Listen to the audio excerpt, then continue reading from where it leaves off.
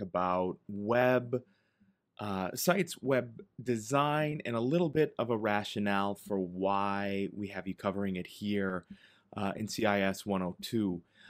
This is not an existential question the way that, like, what is the sound of one hand clapping, or if a tree falls in the forest and no one's there to hear it, does it make a sound? This question has an actual answer. And that question is, if you don't have a website, do you really exist? And more, the answer to that now is absolutely not, right? So even here in Rockford, when you made the decision to come to Rock Valley College, you probably had to come here to rockvalleycollege.edu, our wonderful, wonderful website, just in case they're listening.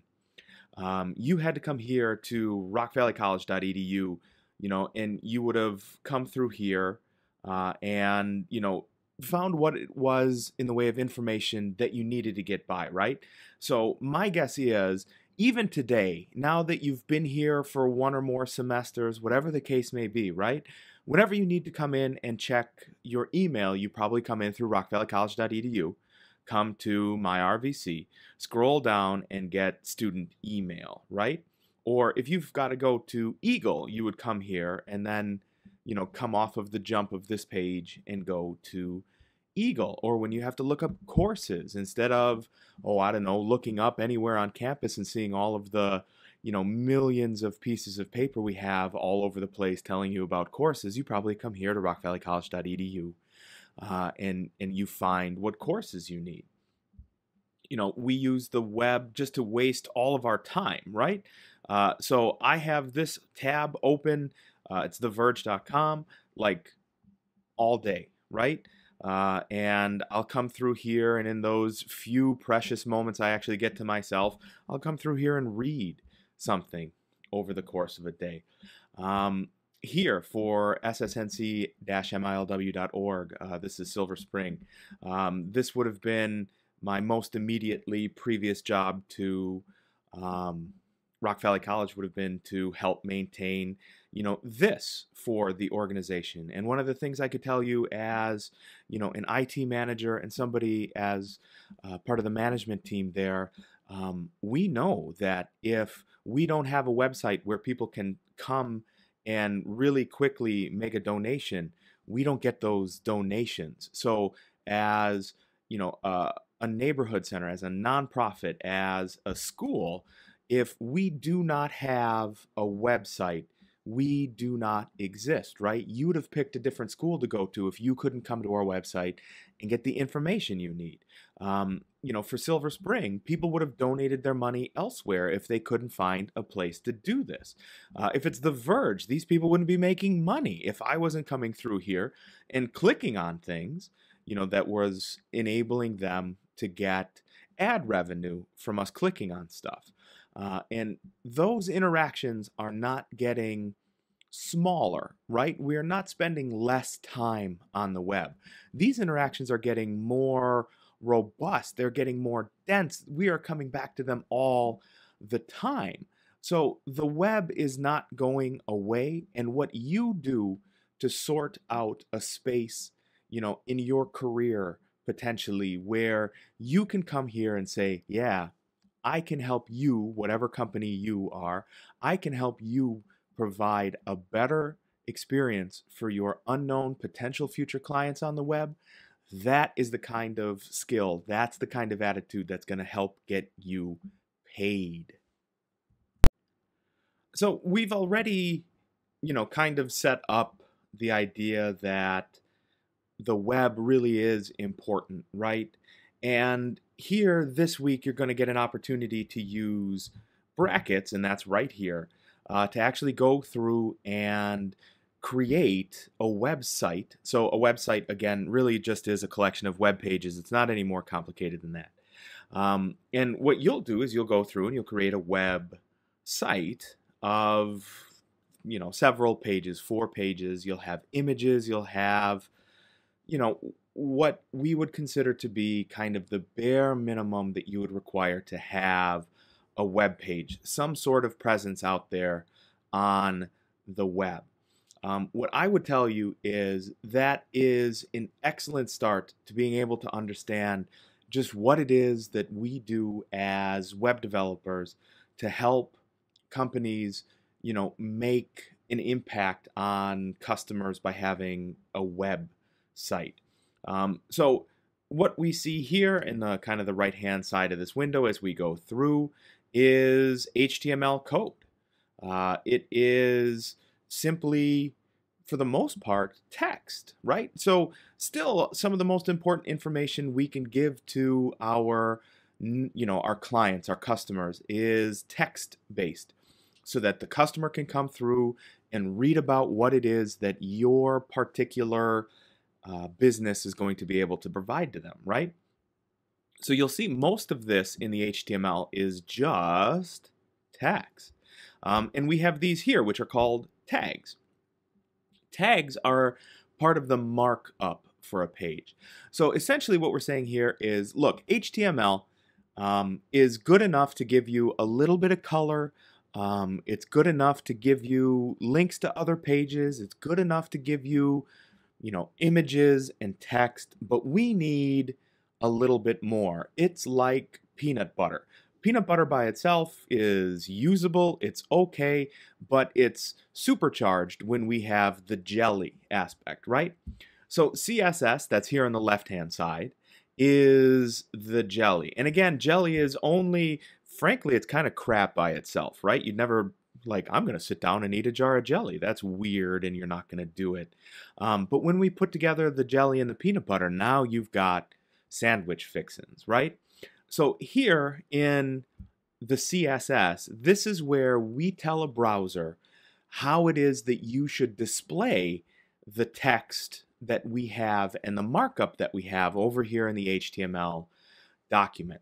So we have tags like body. Body is where we keep all of the stuff in a web page. And if I come over here onto our web page and I look for a tag called body, that's where I'm going to find it. And what we're doing over here in the CSS is we're telling the browser how to respond to everything we see over here in the HTML. So this is what you are going to spend your time doing with the HTML or the XHTML assignment here in Eagle. Just a couple of notes on the assignment and a couple of notes on how it is that the industry works. So just a quick note first, like I mentioned, on how it is that the assignment works. So I'm going to flip back over here to Eagle. No surprises here, right, guys? Over here in modules, and this is already in a message I sent to you guys, but I think it's probably worth mentioning one more time. If you scroll down just a little bit past the orientation, if you scroll down past the quizzes, you'll find essentially two modules, XHTML parts 1 and XHTML part 2. Part 1 consists of units A and B, and 2 is C and D. Essentially the way this works is you start the document and you just keep working through it, right? And essentially what I'm doing is I'm evaluating the first half first and then the second half second. But you're not like shifting gears and creating new documents between like part B over here and part C over here. You're just working all the way through. The reason we have it broken up into two pieces is so that in case something goes like tremendously wrong with the way it is that you're coding stuff. Sometimes it happens. It doesn't happen very often. But essentially what I did was put like an artificial breakpoint in there so that it kind of forces you to do it in two halves so that I can say, in case something has gone terribly wrong, the first half was good, now let's look at the second half, or, something to that effect. So I'm trying to break it up for you so that you are guaranteed a better score overall because, hopefully by making it smaller pieces, we can ensure that for you. Here in the HTML module materials, this is where you're going to find all of the good support stuff that you're going to need before you get started with the HTML stuff. So this here is the tutorial. The tutorial has all of the instructions you're looking for. Here's the secret to the instruction set. There's 3 secrets to the instruction set. Number 1, any place that says print, don't. We cut down enough trees as it is. We don't need to do more of that. Number 2, any place where it says use Notepad, do not use Notepad. There are probably only a couple of professionals left in the entire planet who use Notepad to do web development. Everybody else uses a developer's environment, and that's what we've got for you. If you scroll down here, that's brackets.io. It's not the only developer's environment. We're going to come back and talk about this in just a minute, but it's free, it's fantastic, and it's on both platforms. So if you're running a PC or if you're running a Mac, they look, feel, and act exactly the same on both platforms. And through these several podcasts I have for you here, we essentially walk you through creating a demo document. We walk you through talking about HTML a little bit more in depth. We walk you through essentially everything you're going to need to get started. So don't skip those because you're going to find that they're helpful. The rest of everything in here is essentially repeats of the same material. So the lecture part here is really most of what's happening here, just in different formats, just in case you wanted them. So everything you need is going to be here. Unit D has some images that you're going to need that you can find here in the XHTML unit d.zip. And again, all of the instructions you're going to need are here in the tutorial. That's where you're going to find the step-by-step thing. I mentioned there were 3 secrets to getting along with this document, the first of which is don't print, the second of which is don't use Notepad, use brackets, the third of which is essentially you're doing everything you see in blue.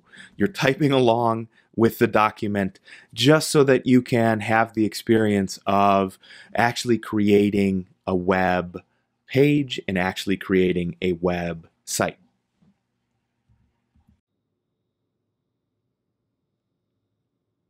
So now that we've got that part out of the way, let's just take a look really quickly at what a developer's environment is. Now, what I'll tell you is both Windows and Mac, frankly, Linux and Chrome, and that's about it. Most of your tablet environments really don't provide you with any way to create a web page. So what we need is an environment that allows us to do that. Now, the training materials have you, which again, don't do this.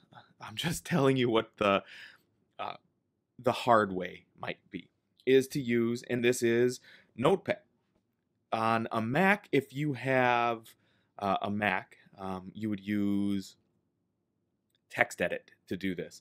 But what I'll tell you is this is horribly inefficient, this is tremendously ancient, and nobody on the planet does this to do a web page. So what we can do is we can come in here and we can start to develop a web page. So like I mentioned in the podcast materials, you know, you can come through here and using tags and simple text, you can put together a web page. So here I have the tags for HTML, the opening tag here. I'll move this off to the side of the page maybe a little bit. Here, the closing tag for HTML that lets the browser know, hey, everything inside of this is a web page. Here I have the opening and the closing tag for body. This lets the browser know, hey, this is where all the content that I'm going to show to the user is. This is horribly inefficient. It's very, very difficult for you as a developer to be able to read this because it's just simply black and white. That's not the way our brains work. It does not help you locate and eliminate errors and issues. It's not good, frankly, for developing web pages. And no professional does this anymore because we don't have time to suffer. We use what's known as a developer's environment. So that's over here with brackets. Now, brackets is one of a host of developers' environments. There's dozens or hundreds of them. But again, this one is number one, that was made by Adobe, and Adobe knows what they're doing. Number two, it's free. And number three, it looks the same across every platform. So that makes this really highly usable for us for this class. Some things I just want to point out here that a developer's environment are going to give you. Number one is color coding. So you'll notice that content out to your user is simply in white. You'll notice that tags, like P for paragraph, are in blue. You'll notice when I highlight or put my cursor in and click, an opening tag right down here from line 20 down to line 24, that its closing tag is going to be highlighted. This kind of stuff helps me as a developer figure out where my errors were. Over here in the CSS, so remember, these are like the peanut butter and the jelly pieces to developing a web page. This also, it's a different language. CSS is a little different than HTML is. I mean, they always go together, but they're a little bit different. You'll notice the color coding happens here too. So when I have a property like margin and I have values over here like 0 and auto, they're color coded. So me as a developer, I can come through here and in really, really short order, I can look down through here and locate any of my potential issues. That's something that Notepad cannot provide for me. There are dozens of environments, and many of them are cheap or free. Another one I'll just show you here is called Atom, A-T-O-M. I know I pronounce it with a D maybe for some people. This is the same gig, right? So here we have CSS on the right-hand side. Here we have HTML on the left-hand side. You'll notice it is a different color coding set, but it's doing exactly the same thing for me. When I highlight an opening tag here on line 4, that's head, you'll notice it gives to me via underline the corresponding closing tag. That kind of stuff helps. When I come through as a developer, it helps me locate where my issues are. So what you'll be exposed to via this particular assignment is HTML and CSS, which are universal. So HTML and CSS works on Macs, it works on PCs, it works on Linux, it works on everything. So like probably the display in your car uses HTML to some point because it's so small and it never crashes. It's perfect for that. Probably the display you have on any of your smart devices somewhere in a home, like a Nest thermostat or a Google Home or any of those kinds of things, are going to rely on HTML because it is ultra small, it is ultra fast, and it will not crash. So web design really is where we affix how it is that we are going to give our content to whomever our potential future customers are. Now, we actually have in Word, we have a really quick and dirty, I wouldn't use it very often, but in a pinch you can, developer's environment. So all I've done here is I have dropped an image into the background. And if we come to File and say Export and change file type, we can actually save the entire page as a single web page file. So this is something you could publish in a pinch and put out there on Facebook or on Twitter. If you have a like a flyer, right? A billboard, you have a poster, and you want to get that out there on social media, you can actually use Word the way you've been using Word here for this class, which is to produce high quality multimedia. And you can actually have that saved as a web page so that you can use that in a a Facebook post or a Twitter post or an Instagram post or whatever it is that you need so that you can get this out on your social media feed. And that works out to be pretty great. So is that really how we do development for the web? So is that really what happens when we come through here and we see, theverge.com, which is going to slowly start to paint. Here we go. So what I'm telling you is, or Ask yourself this maybe. So you're telling me all this stuff we see here on the web, all of this stuff we see here with rockvalleycollege.edu and my RVC, right? So we have all these buttons, we have all of these social pieces, we have these advertisements potentially that go through there. We have all these pieces of high quality media. We have, if you'll notice when I hover over these images, you'll see it changes the colors there. So you're telling me that all of this is done in a developer's environment just like this? Well, yeah, actually, we could do all of this from a developer's environment just like this, actually with only a little bit more exposure to HTML and CSS. Little things like this are baby playtime easy. That's what makes the web so fantastic. It's how quickly we can put things together. As you're putting together the the assignment, the HTML module for this particular week, you'll be, after a while, you'll be surprised at just how quick you make a change, and there you can see the change. You make a change, you can see the change. It'll be, I think that's one of the really exciting pieces about web design and development is just how quickly it is you can put a product together. But am I telling you that every development comes through here, comes through an environment just like this one, where you're doing the lion's share of the typing, where over here in the CSS, you are doing the lion's share of the the markup, how it is that you want that page to be displayed. And I'll tell you honestly, that is not the case. We have what are known as platforms. A platform is an environment that is put together using highly effective tools so that it takes the time out of your development. You can use a template and get it done entirely more rapidly. And our fantastic web pages put together on WordPress. Yeah, absolutely. WordPress.com and the WordPress platform manages a sizable percentage of all of the web pages you've ever been to. Joomla, they're another platform. It's called a content management platform. Joomla manages a ton of the web pages that you have actually gone to.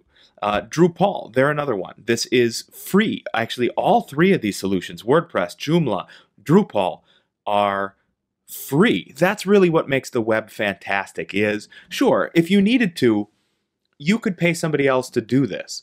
And what I'm saying is, don't let somebody else be paid to put these products together. You be the one who can come to a company and say, yeah, but I can do this for you. And you sign here at the dotted line, and let's get that paycheck sorted out, shall we? So these platforms, WordPress, Joomla, Drupal, there's a million of them, but these are the three really big ones. These platforms enable you with just a little bit of HTML and CSS knowledge, go through and take a template, rapidly develop the content you need on that template, and then turn it really very quickly into a product that you can deploy and deliver for a client. So I think it's this, rvccis.org. This is one of our pages for the CIS department here at Rock Valley College. So when I give a workshop, we can just add more workshops here to our, Rock Valley College adjacent website.